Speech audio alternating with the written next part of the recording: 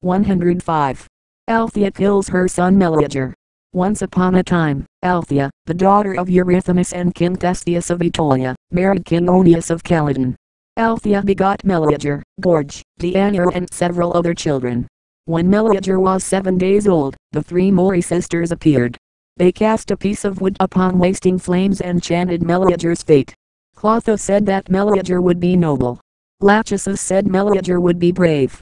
But Atropos, seeing the burning piece of wood, said that Meleager would remain alive, as long as that piece of wood remained unconsumed.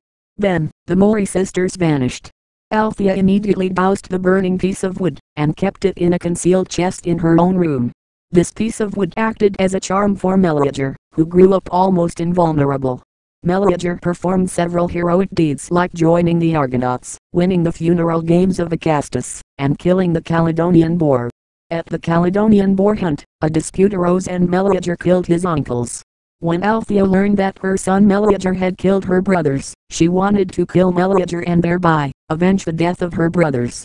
But her love for Meleager prevented her from killing him.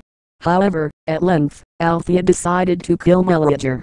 She lighted a fire, took out the long extinguished wood of the hearth from the concealed chest, and initially hesitating, but later, fearfully looking the other way, threw the piece of wood in the blazing fire. As the greedy flames licked the dry wood, Meleager became progressively weaker, and when the wood was fatally burnt to ashes, Meleager died. Althaea hung herself, and Cleopatra, the wife of Meleager, likewise, hung herself. The sisters of Meleager lamented unceasingly, and Artemis transformed them into guinea hens, the Meleagrides, who were sent to the Isle of Laris. Among Meleager's sisters, Gorge and Deanira were not transformed,